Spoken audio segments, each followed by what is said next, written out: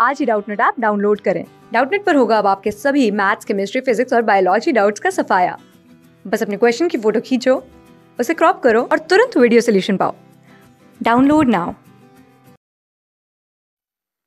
In the question, an aqueous solution containing liquid A has a molecular weight 128 and it is 64% by weight in it, and the vapor pressure of the solution is 145 mm. Calculate the vapor pressure of A if the vapor pressure of water is 155 mm at the same temperature. So P0 H2O is equal to 155 mm Hg, which is given in the question.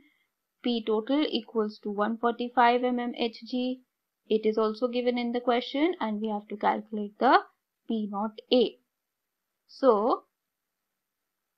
P total is given by P0 A into chi A plus P0 B into chi B. This is according to Raoult's law.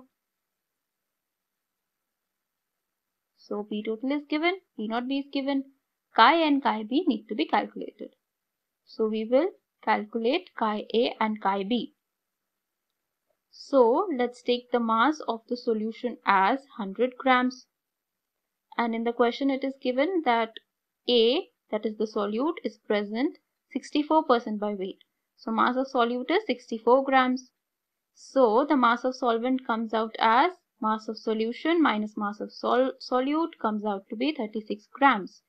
This is for water. So now we can calculate the number of moles of A, which is WA upon MA, 64 by 128 equals to 0.5 mole.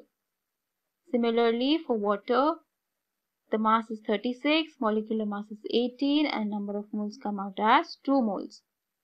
Now we can calculate the mole fraction of A in the composition, that is 0.5 by 0.5 plus 2, comes out to be 0.2.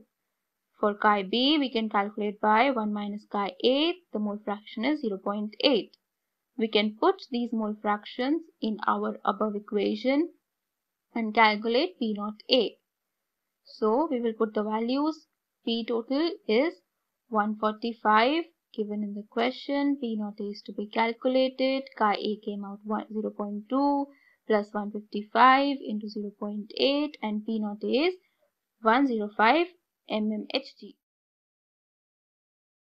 Class 6 से 12 से लेके NEET, IIT JEE mains और advance के level तक 10 million से ज्यादा students का भरोसा।